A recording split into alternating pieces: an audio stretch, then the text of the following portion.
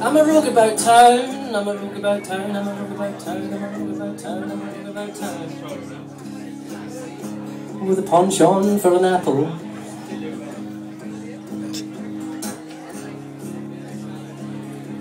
I take myself in the garden, as I do, only after 10 o'clock at night. I climb trees and I steal apples, or at least go up to Martin Dibley's bathroom window and give him a fright. Because he deserves it.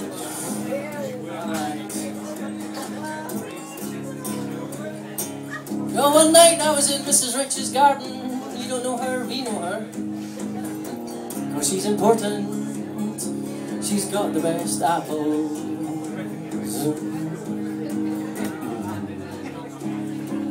And I know she's climbed up there herself and injected one of those apples with some poison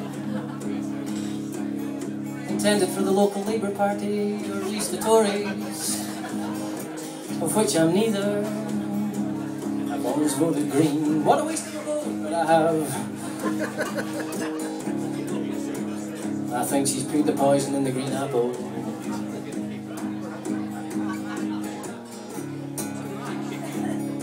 So I got over her back fence. That's not euphemism. I got onto the garden path, and neither's that. And I avoided the verges that could have been. And it was quite easy to get up to the first branch because it was thick. The second one was quite thick, but a little bit thinner. And once I got up to the fourth and the fifth, where the little apples were getting pretty thin. And that's when I felt really on top of the world.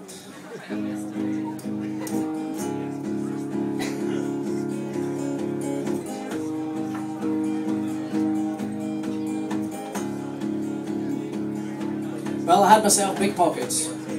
I could have taken 4 or 5 apples in each one and just gotten out of there, but no!